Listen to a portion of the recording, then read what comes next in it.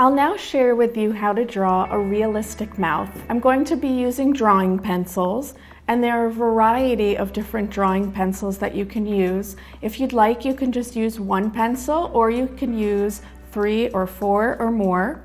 And the different pencils will just show different types of shading, from lighter tones to darker. I'm also going to use a gum eraser. It looks like chewing gum. And I like to also use a regular eraser from a pencil. So as you start, the most important thing with drawing is to just relax, to have fun, and to see that drawing or any sort of art is a mode for you to express yourself. I'm going to start with a lighter pencil. It's an HB pencil. And I'm going to start by just sketching the shape of lips. Now, every type of mouth is different, and no two mouths are the same. So this can be a base for your drawing. You can learn certainly a lot of different techniques. I definitely suggest finding a picture or a friend, or even grab a mirror or look at yourself. Whenever you look at something, it's always very, very helpful when drawing. So we'll start with the upper lip, and basically it's almost like a V. So you'll draw a V, and then the top of the lips are almost like a straight line, like a slope. And we'll change it slightly, but it's very helpful to start with a very, very simple shape. The bottom lip is basically a big curve. And then you have the parting of the two lips. Again, you have a straight line, another straight line, and then almost like a big fat U that connects them. Now what we're going to do is we're going to give a little more detail to the shape. So it's always great to start very simple, and then you can bring a little more detail into it. So in fact, the little V is going to be curved. The top here of the two lips are curved. So I'm just drawing right over the lines that I had. If you want, or if you prefer, you could always erase the lines that were underneath. It's completely up to you. You always, when you're drawing, you want to find the way that feels right for you. These lines coming down, instead of being totally straight, they get a little thinner, and there's a little curve at the bottom. The top lip is always a little wider than the bottom lip. So now I'm going to bring in the bottom lip, and again, I'm just going to bring in a little more shape. So it's best to look at someone's actual mouth so you can really capture that shape. I'll take my eraser and erase anything that I no longer want in the drawing. Now I'm going to come back into that line that separates the top lip and the bottom lip.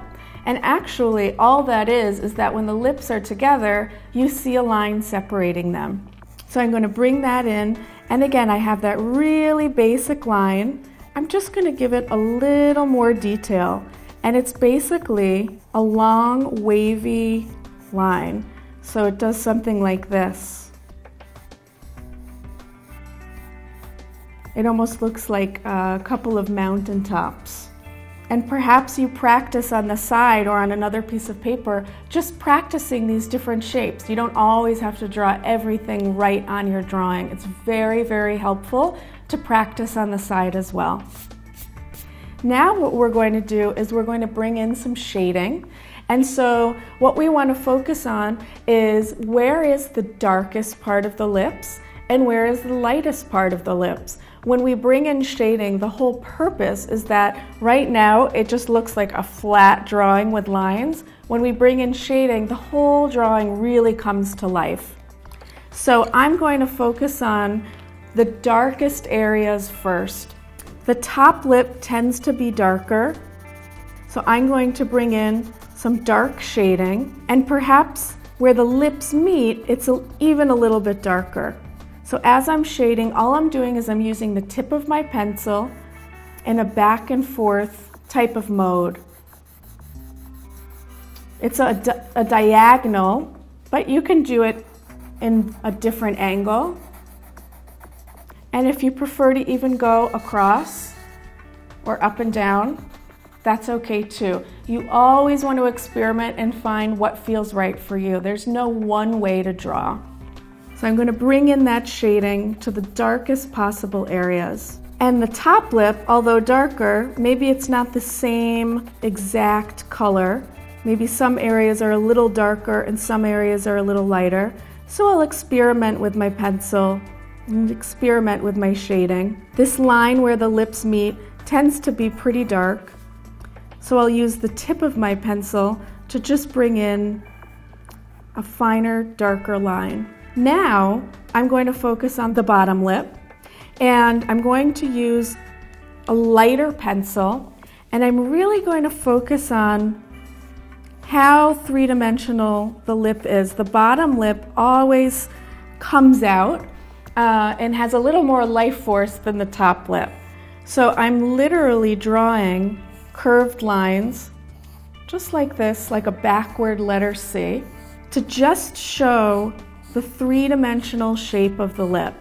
Now on the other side, it's going to be an actual C shape. And right in the center, the C, the backward C and the forward C can really meet one another. So right now it looks like a hairy lip, but as you continue with your shading, these lines are all going to blend together.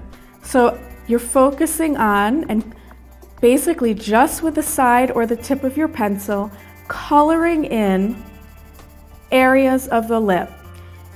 One thing to imagine is if your eyes only saw in black and white, what would you see? Because when you're using pencil, you have all of these different shades of gray. Now, one thing that's helpful also is an area will look lighter, especially if the background is darker. So under the lip is usually a little bit of a shadow. So I'm going to draw that shadow in, and you can instantly see how that bottom lip feels more three-dimensional. Now, most importantly, above all, when drawing, you really want to bring your own personality and your own essence into your drawing.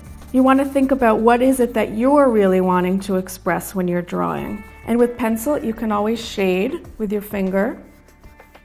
Now I'm going to go back into that bottom lip and just shade a little bit.